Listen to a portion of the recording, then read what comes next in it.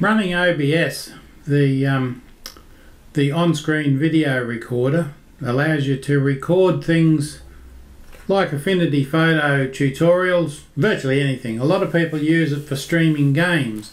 But one of the things that I'm looking at here is, you can see behind my image on the screen here, there's another image of a fantasy landscape, if you like. I can lean to one side and you can see around there.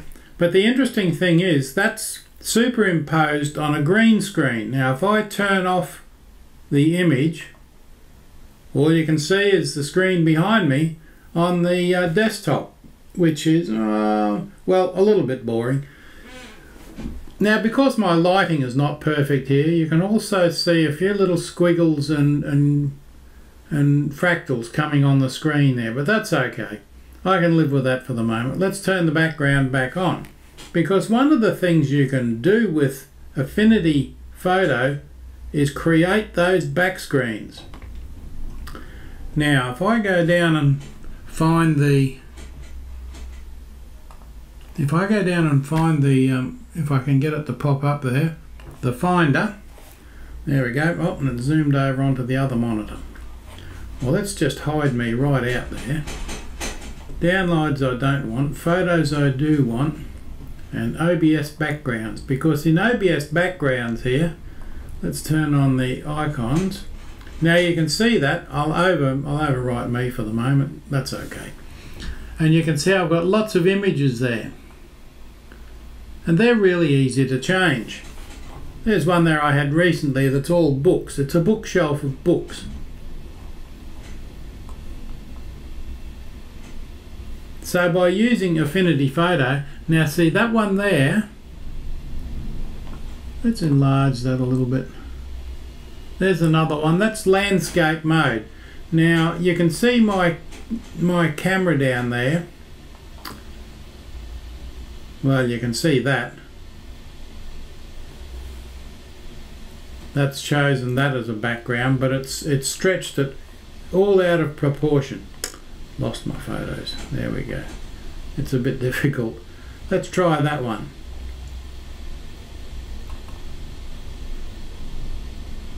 And that brings that up. That's Art Fantastica.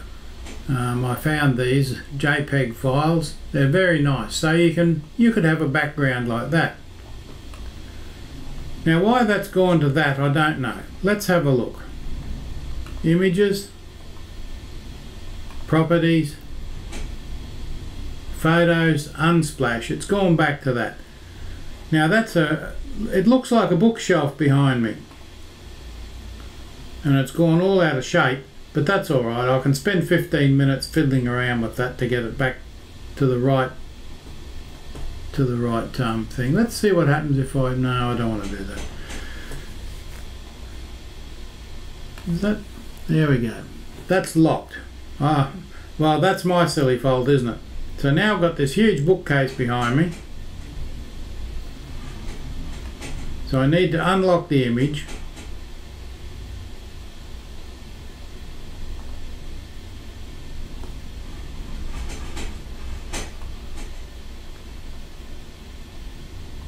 And I've moved that off the screen, which I shouldn't have done. There's the image there. We don't want a bookshelf quite that big behind me, do we? But you can see how I can move the image around there. And there's me sitting in front of a bookshelf again. Now, I really wish I did have a bookshelf like that. Now to lock that in place so I can't change it, you put that there. But of course I could use any one of those images that are in there, and there's lots of them. Some of my favourite images there. There's a nice bright one, nice landscape. There's one I modified slightly and used as a background for a part of a book cover of mine. There's a nice fantasy landscape. How would you like that out of the back window? Too nice.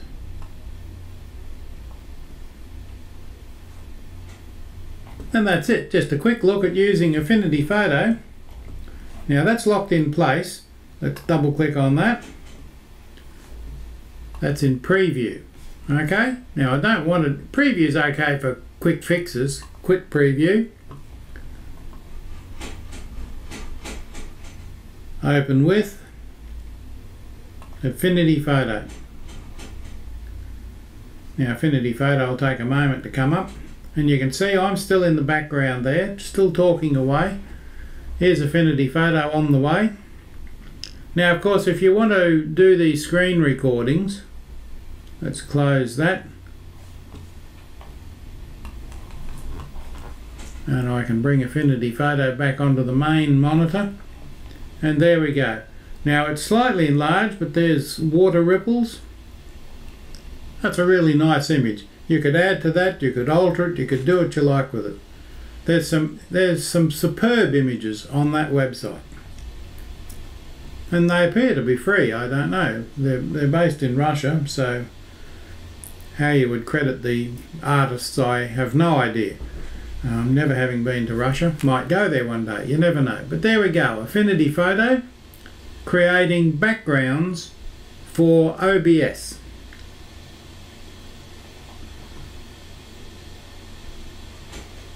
Let's hide Affinity Photo so I can get back to OBS, because what I want to do with OBS is close that down and stop the recording. As soon as I tap this, of course, I'll disappear from the screen.